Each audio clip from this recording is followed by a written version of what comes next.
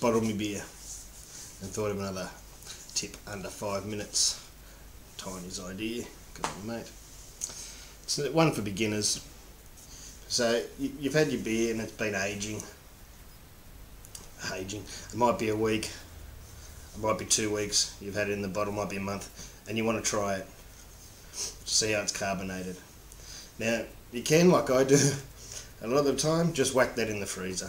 That's a 750ml bottle. It's what we normally bottle in, which is 3/4 of a quart. Pretty close to it anyway. And you know, whack it in the freezer, 45 minutes, it'll be cold, you'll get it out.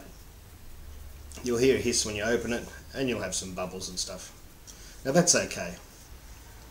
But the best way to do it, and the best way to judge your carbonation, is to put it in the fridge for at least 2 days. 2 days you want it in the fridge for.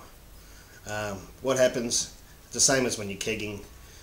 You're going to have a lot of carbon dioxide up in the top here, under a little bit of pressure.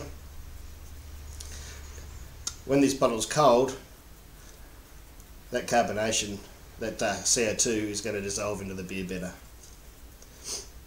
There's already some in the beer, of course, but believe me, you'll get a better judgment on your carbonation of your beer and what your beer's like if you put it in the fridge.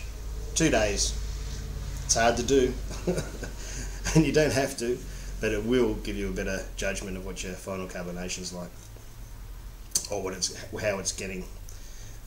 You know, it'll always get a little bit better if it hasn't finished. It all depends on the temperature.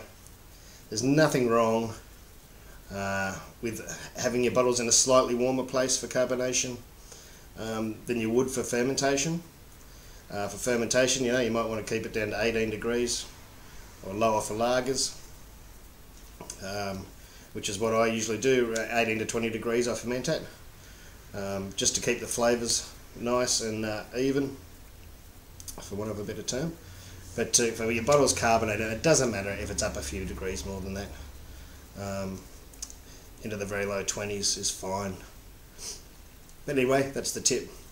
You want to test your carbonation properly and drink your beer the best you can, leave it in the fridge for a couple of days. Cheers.